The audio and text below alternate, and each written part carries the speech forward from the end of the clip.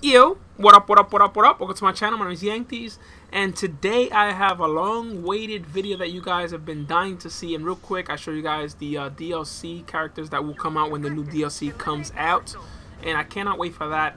Supposedly, there will be new characters on both sides. A number of new characters. There's about maybe, I think, I'm gonna throw 12 out there. So around 12 new characters for both teams, which is freaking awesome. I cannot wait for that.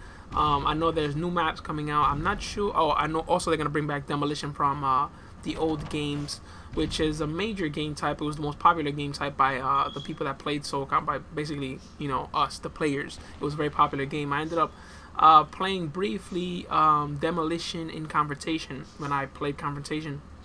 And it was a really fun game. It was honestly very, very team-based. It was nothing like I can't say Bomb Squad. I'm not gonna say it, but it was a game type that really forced you to come out and play.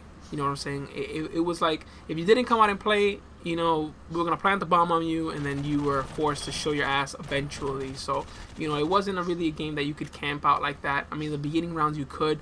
But if, let's just say, you were the last one alive, those three guys, they would, you know, run together as a pack, grab the bomb, plant it, and, you know, basically win the game. And if you were really camping in a corner, you would get your ass voted out. I expect the same here. Now, well, this is the patch review. This is a very short game, but I got it yesterday. And this game highlights the most important update to the patch and to the game that really can attract people to the game, and that's the fact that this is abandoned. Now, this was in the abandoned playlist when you click on game types, and I tell you the truth, I've only played this map. This will be the first time I officially play this map online. That right there shows you the problem that Socom 4 had with as far as filling up lobbies. You know, I wanted to say that lobbies were easy to fill up, and I did say that because the fact that, you know, I used to play a lot of suppression and you know, classic suppression, and those lobbies were always full. And when I got the game in the beginning of the game, when the game first came out, I was around, obviously, so I was constantly getting into lobbies because everybody was playing. Now, towards the, I'm not gonna say the end because the game, you know, has not ended. The game has not died. But before this patch, it was really, really hard to get into lobbies. The lobbies that were easy to get into were suppression, and you know, small suppression were easy to get into.